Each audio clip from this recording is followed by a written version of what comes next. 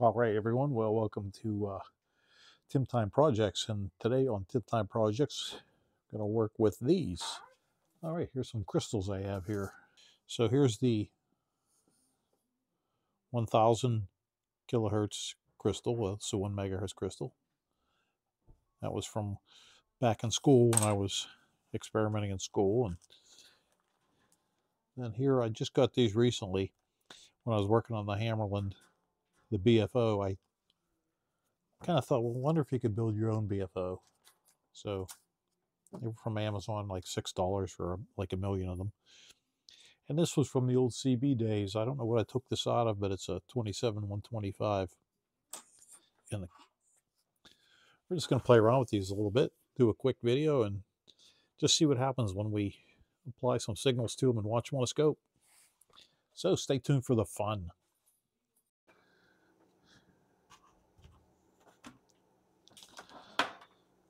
All right, before I zoom you into the scope, what I have here is one of these crystals that I bought on Amazon. I got like 10 of them for $6 or something.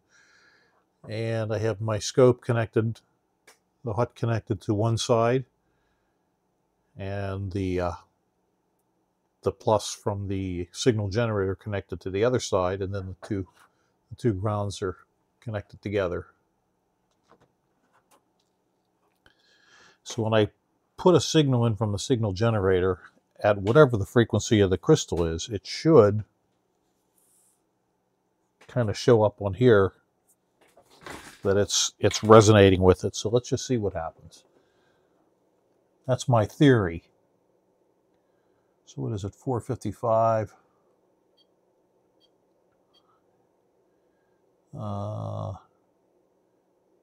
Where is kilohertz? There it is. And I'm going to go with amplitude like way down, maybe half a volt.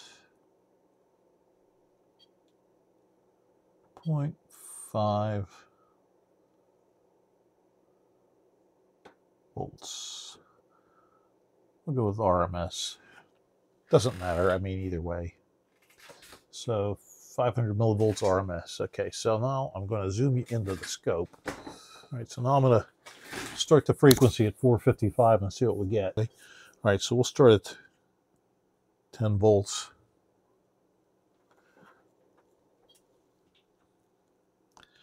And we'll zoom it in a little bit. I think I'm going to have to change my frequency a little bit too, aren't I?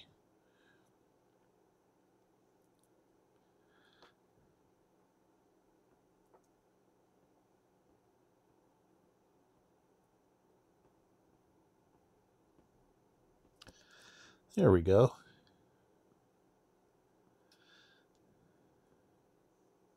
I don't know what the heck I was measuring before. All right, so now as I move up and down in frequency, that should increase and decrease. And when I think when it gets to its max height, then it should be at our resonant frequency. I started at 455 because that's what the crystal says, but I don't know if it's how accurate it is. So let's go back to frequency. We'll go up to or down. I don't know. There's 455. What the heck? Oh, 450.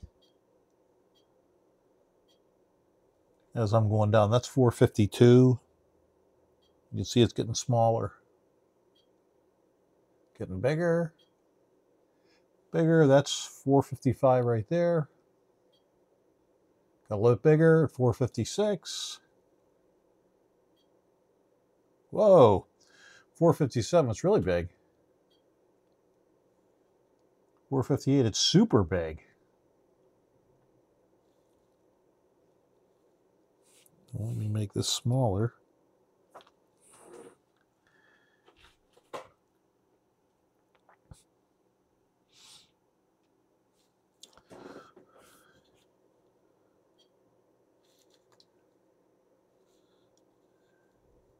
$459, it goes away. 458, it's back. 457, it goes smaller. 56. All right, 458.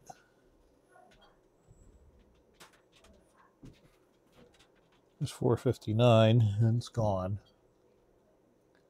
So 458 seems to be about the best it does. Found an old crystal here that I took out of a CB radio. It's 27125. And for any of you guys that are older like me and were into the CB thing, you probably remember that frequency. That was channel 14. It seemed like everything came with channel 14. I don't really remember what this was out of, but it was soldered in. It looks like it pulled it out for some reason. So we'll take a look at this and see what we can glean with this. So let's go to, we'll turn the output off and go to frequency 27.125 megahertz, and we'll watch here. I'm using about 4 volts peak to peak. We'll stay with that. And I just turned it off. Duh. Try that again. Move this out of the way. Put this more so you can see it. All right, let's see. Clear. And let's turn our output on. So you can see something there. Let me get this up out of our way here. There we go. 127, 122 really brings it to life. And it's going away again. So let's see. We'll go this way. So it's getting bigger. So now we got to go this way.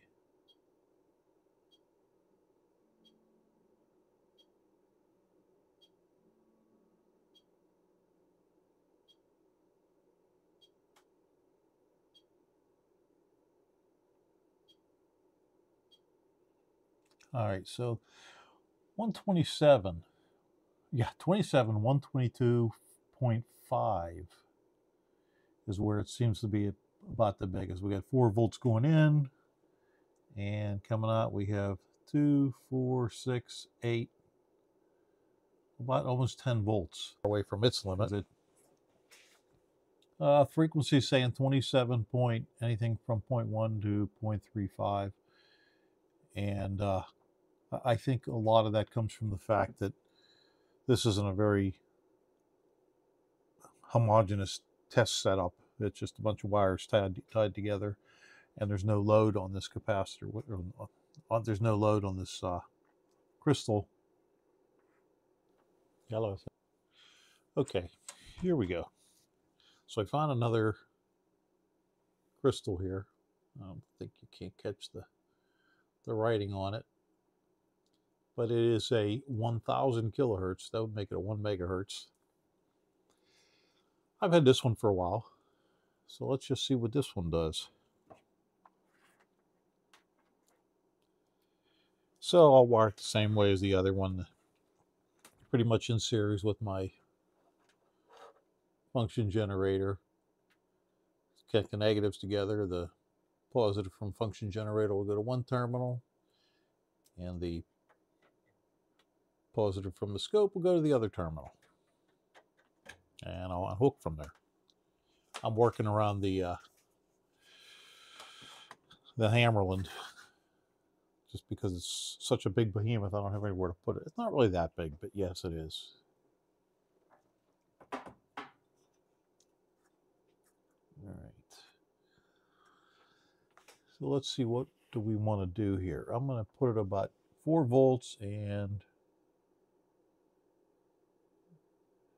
we'll go to 1 megahertz. It's at 1 kilohertz, 1 megahertz. And we'll turn the output on. Let's see what we get. All right, so here we have a signal already.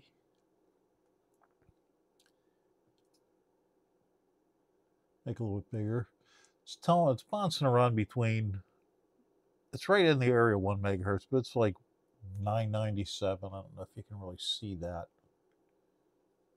without me zooming in on just that. I'm trying to show you the function generator as well.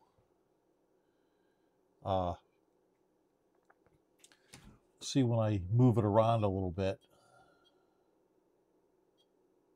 Well, if we go to, that would be what, 110, 100.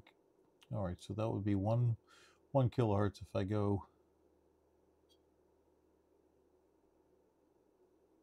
The signal bot goes away completely. If I go up, it goes away. So right about there. Let's see what else. I think I can go down into the hundreds of hertzes. The 100 hertz. If I go off. Whoa, there we go. If I go up a little bit, look at that. Let me give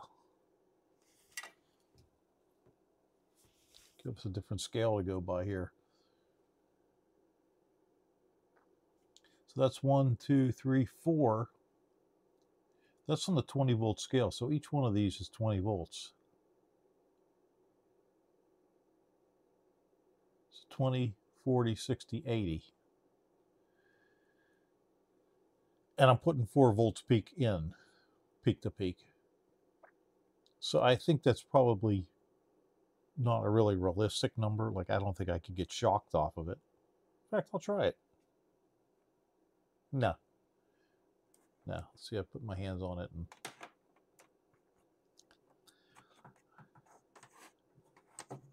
I think it's just that it acts in the properties of a LC circuit almost. But I'm sure if I actually had it in a circuit, I wouldn't see anything at all like that. At best, I'd probably see something close to the 4 volts peak to peak. Let's just see if we get any better than that. Going through, that's wrong way. So it's about 100 hertz. Let's see if I can, nope, wrong that.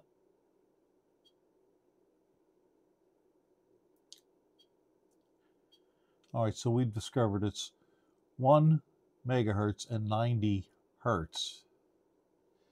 And from all the research I've done with that, since this isn't a circuit and it's just merely tied together like that, it's probably because of the loading on the crystal. Because I think you'll notice they were all off by, not a lot, but an amount. But anyhow, the interesting thing I found there was that what I'm seeing here is that's quite a substantial increase in voltage. Interesting.